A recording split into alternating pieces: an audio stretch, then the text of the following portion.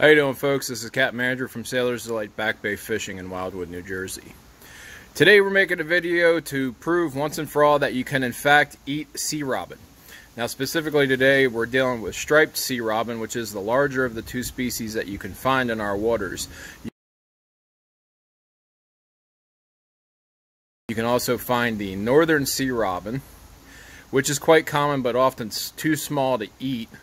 And if you're a deep drop fisherman in 300 feet or more of water, you're also apt to come across hacklehead or armored sea robins. But today I'm just focusing on the striped sea robins.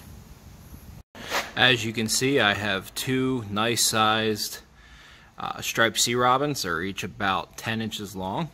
I'm not going to do anything fancy to prepare them. I'm just going to fillet them. So everybody can see that we're on the up and up.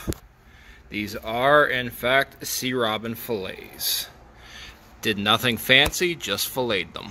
Okay, so for the sake of the video, I have the fillets all skinned, and as you can see, I always just cut that little piece of bone out of there. They are kind of a bonier species, but just to prove how little you have to do with them, that is literally just a little bit of butter melted in the pan and nothing else. I'm just going to throw them right in.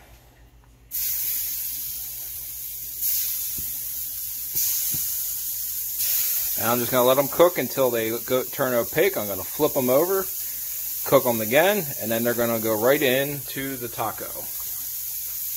Okay, final step. So I got the butter cooked sea robin. I've got brown rice, a little bit of sour cream, a little bit of Mexican shredded cheese, and some of the Hank's cilantro, I guess that's how you say it, sauce. And then we're just going to put the sea robin right onto it. Nothing fancy.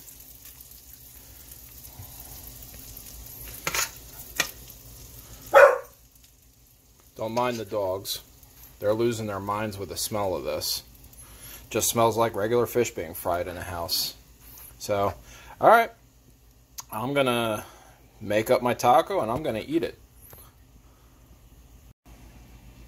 Okay, so for those of you that are going to give me crap, yeah, it's more like a burrito, but, you know, how else am I supposed to keep the pieces in? So here we go.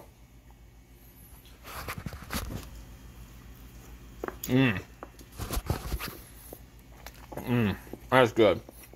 That's it. Nothing else to it.